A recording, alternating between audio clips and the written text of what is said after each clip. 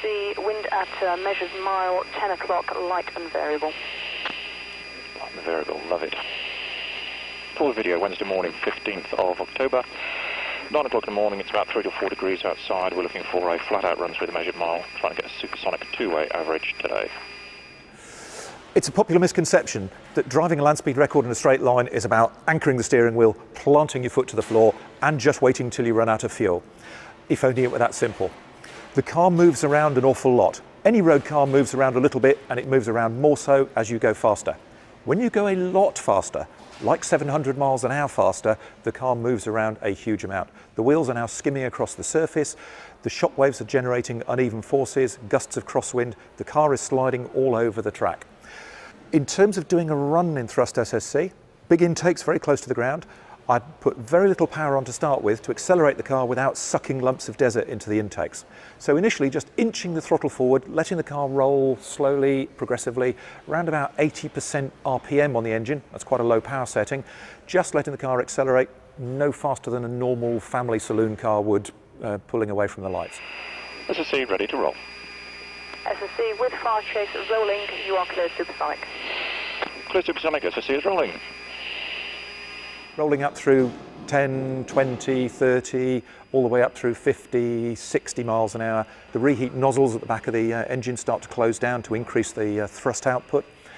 Now accelerating more quickly through 90, 100 miles an hour. Now I've got really strong airflow into the engines. Now I can spin them up very quickly. Ease the throttle forward to the dry stop. The turbines spin up to maximum speed. They are now working flat out. To get more thrust, neat fuel goes into the exhaust and literally reheats the exhaust. Reheat.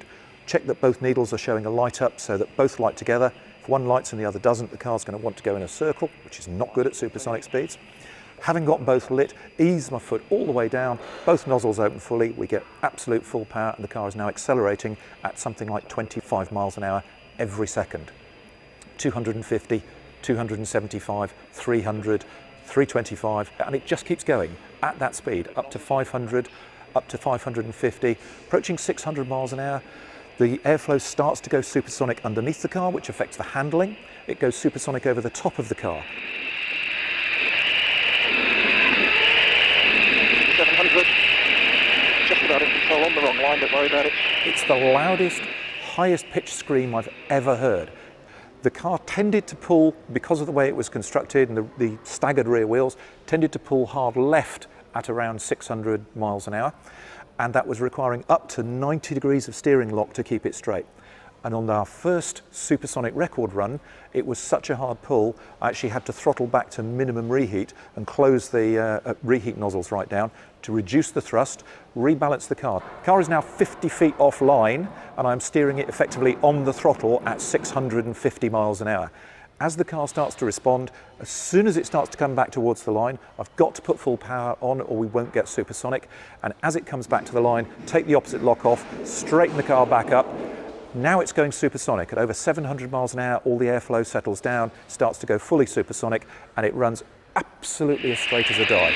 700, just about in control, on the wrong line, don't worry about it. 730, it's a good here, goodie. The kicker press flickering. Towards the end of the measured mile. Burners are still good. Excellent. Through the timing lights, which took 4.5 seconds, about 4.7 seconds to cover the mile through the timing lights.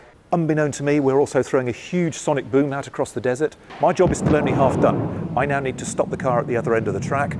So throttling back at the end of the measured mile, we've now got warning captions for all of the oil throwing towards the front of the engines because it's slowing down so quickly. The low fuel caption is flickering. The car is now slowing down at over 1G, over 20 miles an hour per second, but very rapidly as the car gets subsonic. We've got a 10-ton car, very slippery 10-ton car, still hammering along at over 500 miles an hour. I'm waiting until the distance at the end, to the end of the track equals the speed I'm going, which is also changing. And when the two numbers match, punch out the parachute with a button on the left-hand steering wheel yoke, and immediately parachute goes out, generates another 4 or 5 tons of drag, and bumps the deceleration back up to 20 miles an hour per second. 450, shoot one. Yes, we got it. Everything is going to be wonderful. The car is now going to slow down, and I'm still checking the numbers, slowing down through 400, 350, 300 miles an hour. There's about 2 miles left to run, 250 miles an hour, 200 miles an hour, we've got a mile left to run. I'm now going to shut the engines down. They've had a few seconds to cool. We don't want to ingest anything else. So shut the engines down, start to ease on the wheel brakes. I'm now looking about half a mile ahead, looking at the recovery crew, so that as we roll to a stop, I ease the brakes on and we stop exactly 14 miles from where we set off, right next to the guys who've got to turn a 10-ton jet car around, put the best part of a ton of fuel in, reload the parachutes, do a full systems and data check, and confirm it's safe to go back through the measured mile within 1 hour. So stopping in the right place is the key bit to starting the pit stop on the fastest car in the world. SSC, the car is stopped, mile 13.5.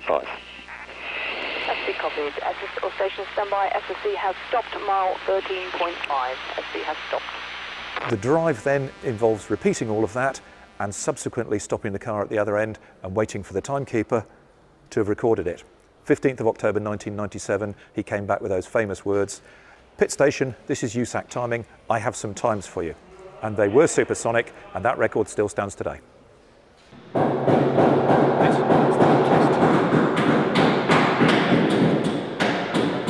The rest of the bolts have just arrived, obviously.